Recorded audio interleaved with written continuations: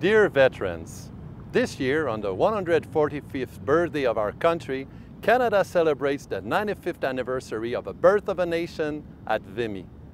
Thanks to the sacrifices and courage of our veterans during numerous conflicts and missions, and to the men and women in uniform today, we live in a democracy that promotes freedom. As I travel across the country, I meet Canadians from far and wide. They tell me how grateful they are and how they admire you, brave veterans, courageous servicemen and women, and your families.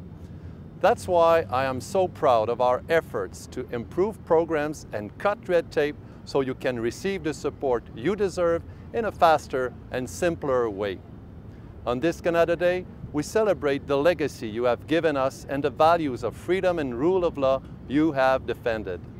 We can be very proud of the veterans and men and women of the Canadian Forces who have served our country with honor and integrity in the past, as well as those who continue to do so today.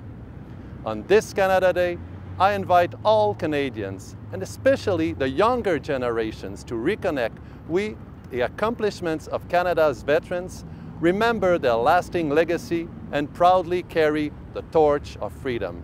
Happy Canada Day!